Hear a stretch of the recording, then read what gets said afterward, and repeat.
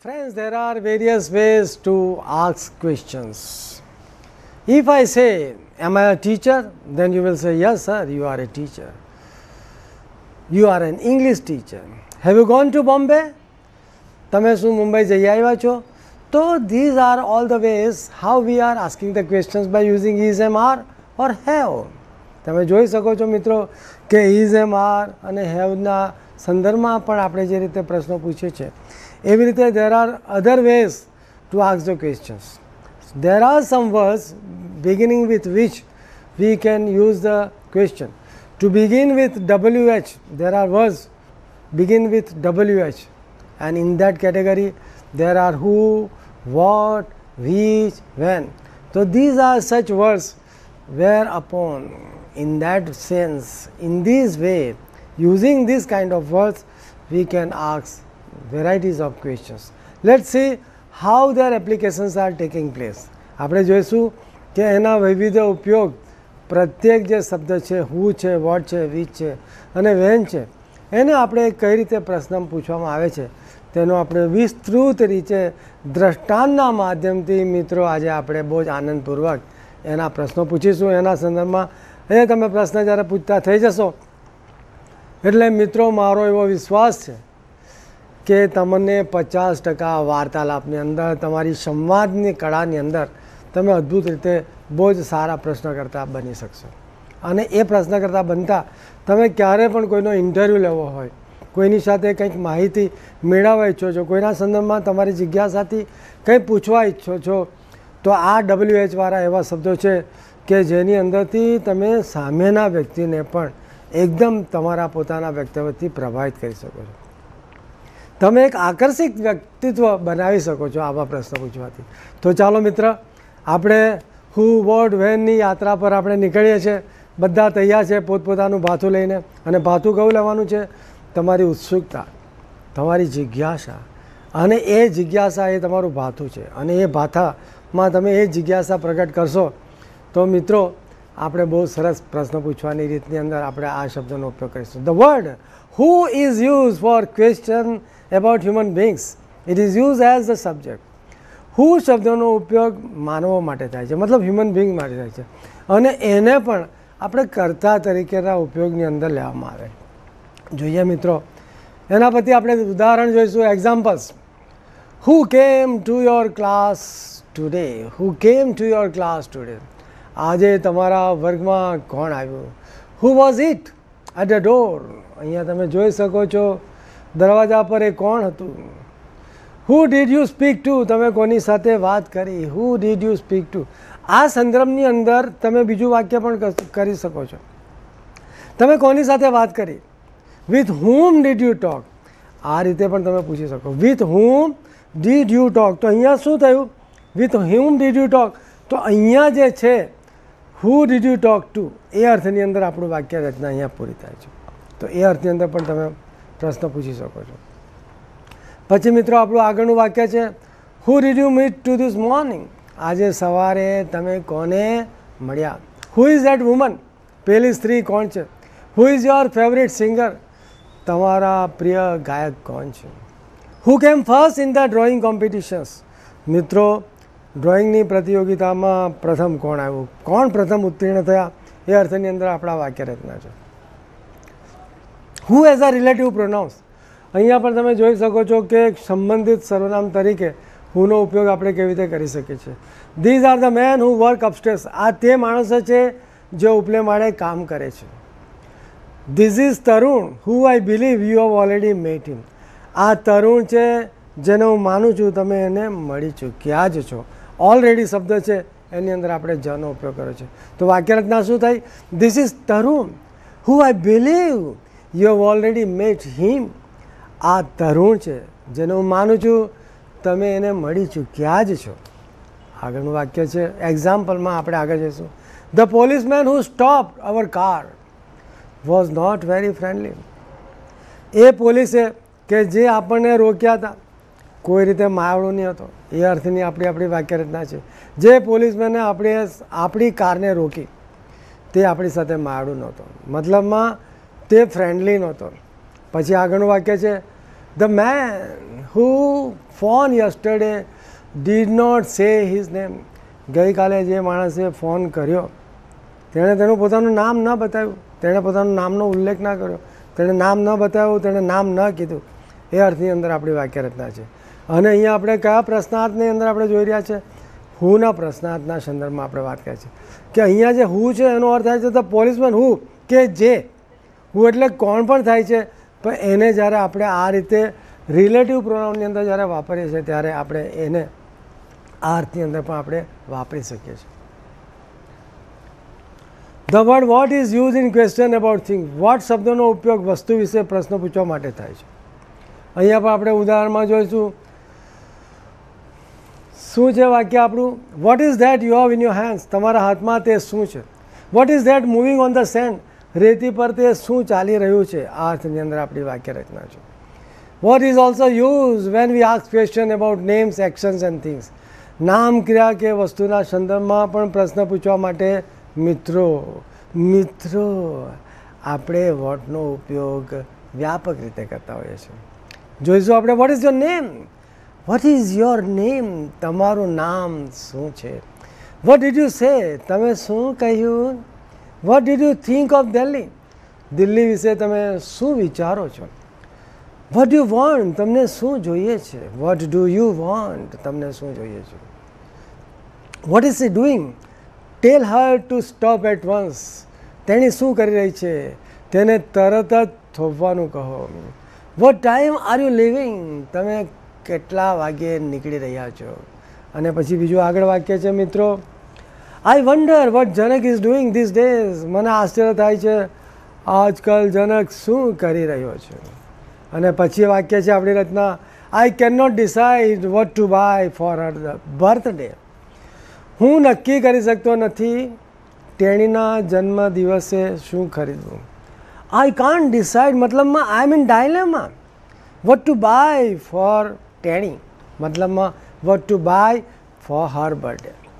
મતલબમાં હું અસમંજસ છું, હું નિર્ણય નથી કરી શકતો મારી એની બર્થડેમાં શું ખરીદવું છે. અને ત્યાર પછી આવે છે શબ્દ મિત્ર which. Friends here we will see which.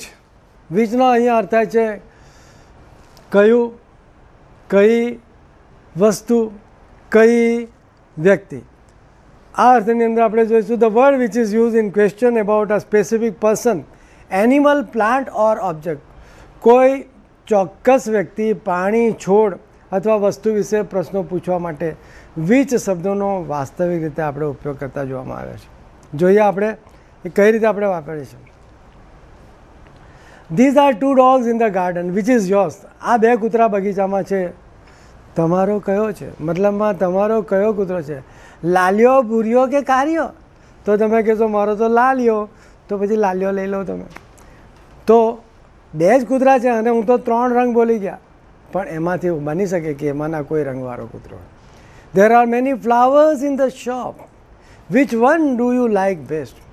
દુકાનમાં ઘણા પુષ્પો છે, ફૂલો છે, તમને સૌથી વધારે કયું ગમે છે? મતલબમાં તમને સૌથી વધારે કયું પુષ્પ ગમે છે? બીજું વાક્ય છે મિત્ર આપણું, which is the more expensive computer. મતલબમાં કયું કોમ્પ્યુટર વધારે ખર્ચાળ છે, મોંઘું છે? Which cars R V going in. આપણે કઈ કારમાં મુસાફરી કર્યા છે, મતલબ આપણે કઈ કાર લઈને જઈશું. અને પછી જોઈશું which museums did you visit. કયા સંગ્રહાલયોની તમે મુલાકાત લીધી.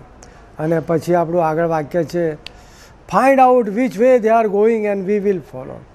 અરે જુઓ તે લોકો કયો રસ્તો પકડ્યો છે, કયા માર્ગે જઈ રહ્યા છે અને આપણે તેને અનુસરીશું, આપણે એનું અનુશીલન કરીશું, આપણે એની પાછળ પાછળ જઈશું. એ અર્થની અંદર આપણે આવે. તો પહેલું એ કયું વાક્ય હતું?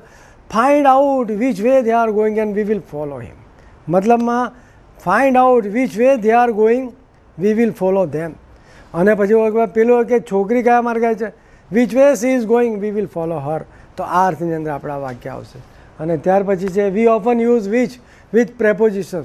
મિત્રો વિચ શબ્દ એવો છે કે એને આપણે પ્રેપોઝિશન મતલબ નામયોગી અવયવ સાથે પણ આપણે એનો ઉપયોગ કરીએ છીએ. તો અહીંયા જોઈએ આપણે, there are several small ponds in which a variety of fish live. અહીંયા જો તમે જોઈ શકો છો કે ઇન વિચ શબ્દ છે અને અહીંયા આપણે વાક્યની રચનાની અંદર આપણે જોઈશું ઘણા નાના તળાવો છે જ્યાં વિવિધ પ્રકારની માછલીઓ રહે છે. જોયું? ઇન વિચ કે જ્યાં એટલે શું? જે તળાવમાં.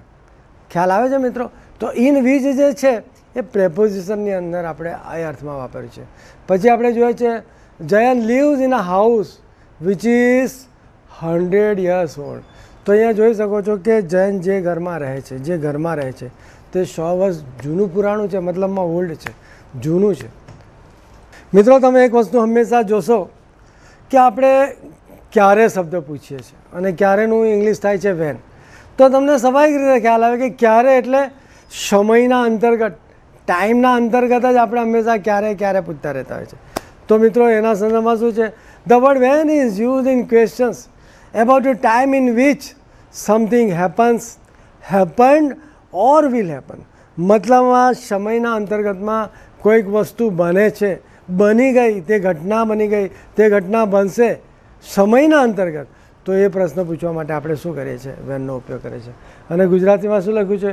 કયા સમયે કઈ ઘટના બને છે, ક્યારે ઘટના બની અથવા ક્યારે ઘટના બનશે તે દર્શાવવા માટે મિત્રો આપણે બહુ જ અદ્ભુત રીતે વેન કરીને આપણે પ્રશ્ન પૂછી શકીએ છીએ. અને વેન કરતાં પ્રશ્ન પૂછીએ તો શું થાય? અરે તમારી પ્રશ્ન પૂછવાની આવડતી લોકો ખુશ થઈ જાય અને અમુક ગાભરું લોકો હોય તો ગભરાઈ પણ જાય કે આ તો યાર ગમે ત્યારે આવે છે ત્યારે વેન અને વટ્ટી પ્રશ્નો કરે છે અને આપણા લોકોને પંચર કરી દે છે. મતલબમાં શું? દે ડિસ્કરેજસ, આપણે નિરુત્સાહી બનાવી દે છે. પણ એવું નથી. તમે પણ એને ઉત્સાહથી જો જવાબ આપશો તો તમે પણ એને એ રીતે પ્રશ્ન પૂછી શકશો. તો એના સંદર્ભમાં આપણે જોઈશું કે એના દ્રષ્ટાંતો કયા પ્રકારના છે. જોઈએ આપણે એ દ્રષ્ટાંત. So friends, here we will see and touch the topic about van and when is used. મતલબમાં વેનનો ઉપયોગ આપણે એક પ્રશ્નાર્થના રૂપની અંદર ક્યારે કરીએ છીએ? When did you meet your teacher? This is a sentence Bing using the simple past tense. તમે તમારા મિત્રને ક્યારે મળ્યા? Van are your friends coming? તમારા મિત્રો ક્યારે આવી રહ્યા છે? When is he visiting his brothers? મતલબમાં તે તેના ભાઈની મુલાકાત ક્યારે લઈ રહ્યો છે? મતલબમાં એ ક્યારેક મુલાકાત કરવાનો છે તો એની અંદર સમય બતાવવાના સંદર્ભમાં આપણે પ્રશ્નાર્થના રૂપની અંદર પ્રશ્ન પૂછીએ છીએ.